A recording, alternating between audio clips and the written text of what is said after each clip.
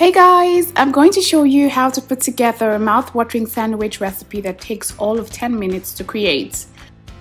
You want to begin by toasting the bread. If you are Team Fit Farm, grease your pan with some olive oil, then place a slice of wheat bread in the pan.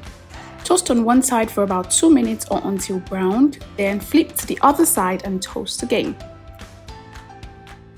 If you are not Team Fit Farm, you can butter up some white bread. Be sure to coat both sides generously. Then transfer to a pan and repeat the toasting process. You'll be needing 2 bread slices to make a sandwich.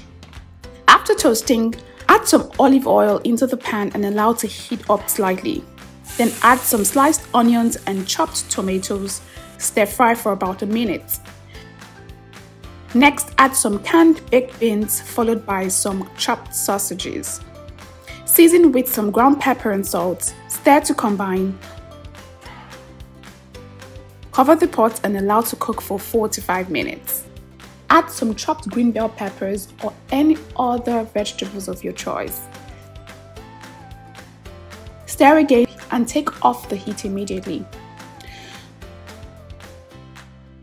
To assemble the sandwich, place the baked bean sauce on one slice of the toast bread, top with some slices of hard-boiled eggs, and then cover with the other toast bread slice.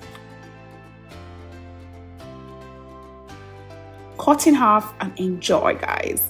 This is one of the easiest recipes you can make for breakfast, and it's totally kids friendly as well. Have fun recreating this. I love you all. Bye.